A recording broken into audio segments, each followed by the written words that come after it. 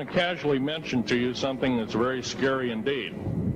Complete takeover of this planet, the killing off of 5, 6 to 7/8 of the world's population, and tell you what the alien agenda is.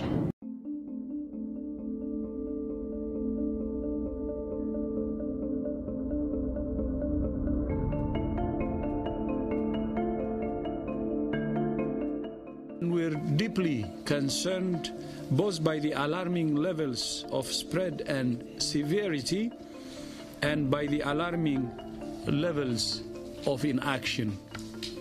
We have therefore made the assessment that COVID-19 can be characterized as a pandemic. Pandemic is not a word to use lightly or carelessly.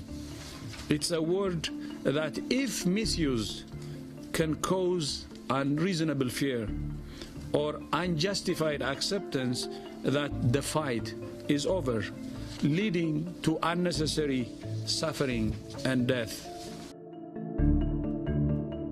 Because all aliens, regardless benevolent or otherwise, they're carrying germs and diseases and bacterium in and on them that are deadly to us. If I were making policy, I'd quarantine them all.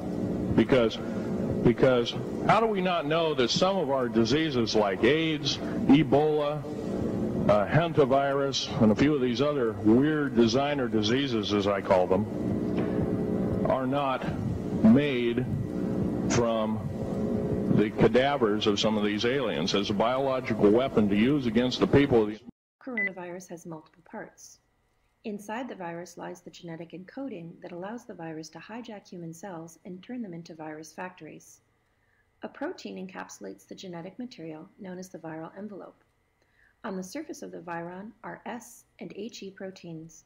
The structure of 2019 novel coronavirus is a mutation.